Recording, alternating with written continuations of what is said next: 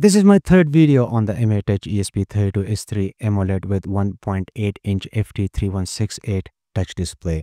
Personally, I like this because it comes with a GPIO connector ribbon cable. This flat ribbon cable breaks out the GPIO pins, making it incredibly easy to connect to sensors, modules, or any custom circuits.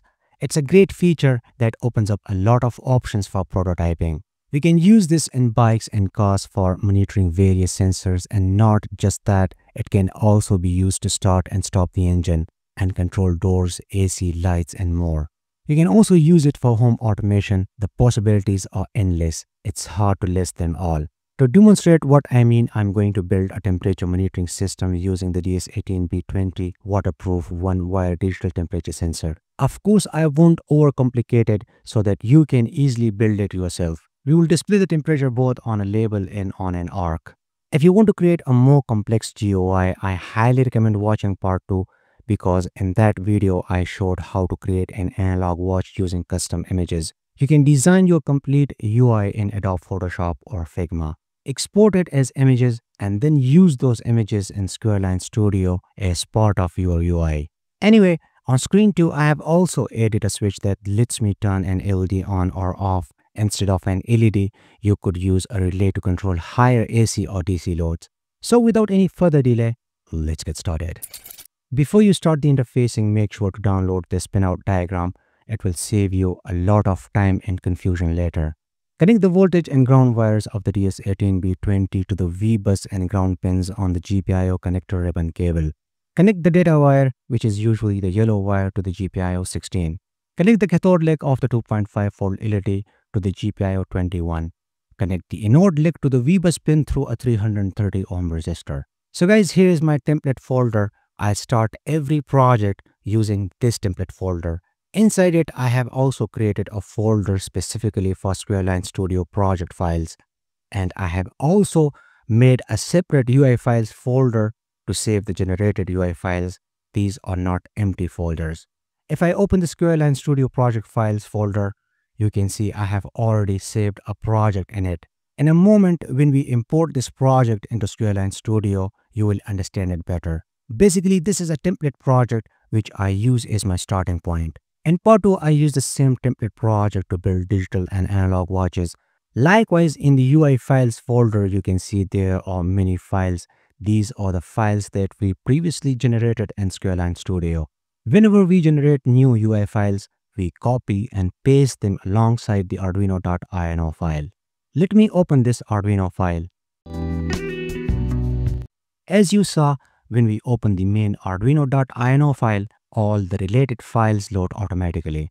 Anyway, this is our main template code and we will be modifying this code to display the temperature and control the LED. So let's quickly go ahead and import the template project into SquareLine Studio. While SquareLine Studio is open, click on the import project. Navigate to my LVGL template folder and inside this folder, go to the SquareLine Studio project files folder. Select the SquareLine project file and click the open button. So this is our basic template project and we are going to modify it to design our custom UI. Before starting the design, we need to set the folder paths. One for the SquareLine Studio project files and another for the UI files. So let's go ahead and do that. I have already explained all of this in detail in part 1 and part 2.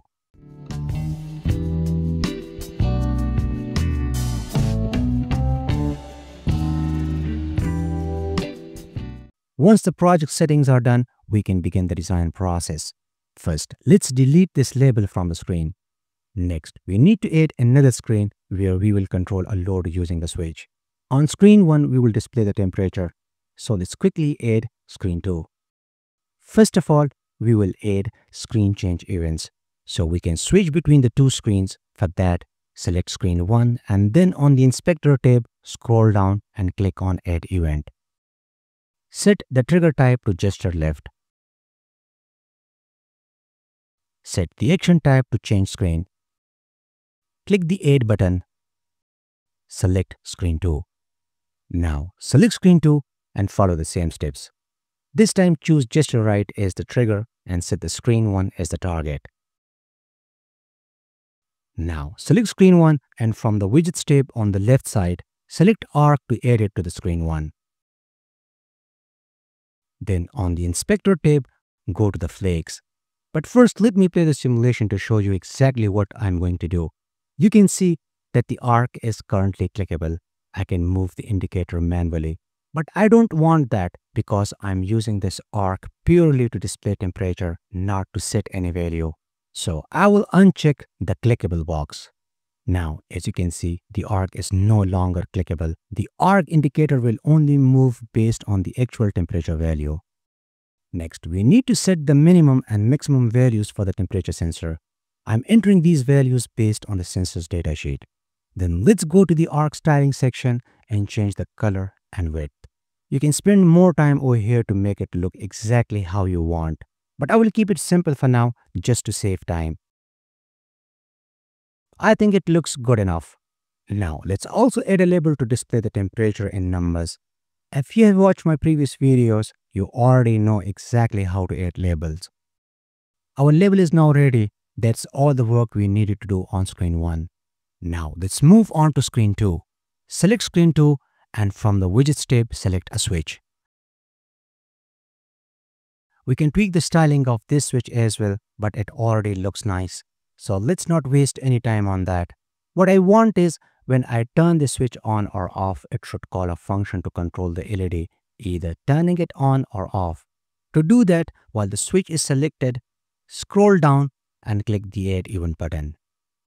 Set the trigger type to released. Set the action type to call function. Click the Add button, check the box, and write the function name. Both the screens are ready. Next, you need to save the project. After this, go to the Export menu and click on Export UI files. Now, navigate to the UI files folder, copy all the exported files, and paste them into the same folder where your main Arduino.ino file is located. Now, if I open the Arduino code, you will see that all the .c and .h files are automatically loaded. On screen 2, we have only added a switch. That's why you are only seeing the switch here.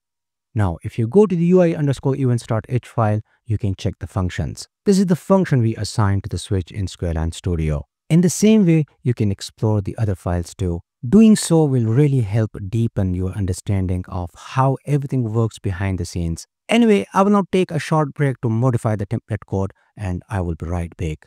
I've also added this header file for the DS18B21 wire waterproof digital temperature sensor. Namespace pin contains pin assignments. One wire bus equals 16 sets GPIO 16 for the last one wire temperature sensor. Namespace sensor stores sensor-related data. MyTemp holds the latest temperature reading as a float. Initializes the one-wire communication protocol on GPIO 16. This is required to communicate with one-wire devices like the DS18B20 temperature sensor. Creates a last temperature object and links it to the one-wire bus. This allows higher-level functions like reading temperature from the sensor easily. Set GPIO 21 as output for controlling the load, in my case LED. Ensure it starts off. These lines handle the automatic temperature reading and syncing the state of a UI switch with a physical GPIO pin. The first line creates an LVGL timer that calls the temperature timer callback function every 1000 milliseconds, which is equal to 1 second, to read the temperature from the sensor and update the display. The second line registers an event callback load1fun to the UI switch UI_switch load so that whenever the switch state is changed by the user, the function is triggered, typically to control a connected load like a relay or LED. These lines check the current state of GPIO 21, for example, connected to a physical load. If GPIO 21 is high, the switch on the screen is updated to the checked on state. If it's low, the switch is visually cleared unchecked. This ensures the GUI reflects the actual hardware state during setup or sync.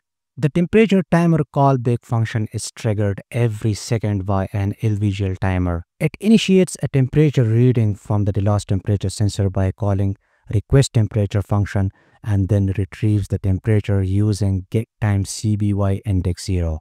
The value is stored in sensor MyTemp. If the sensor is disconnected, the function skips updating the display.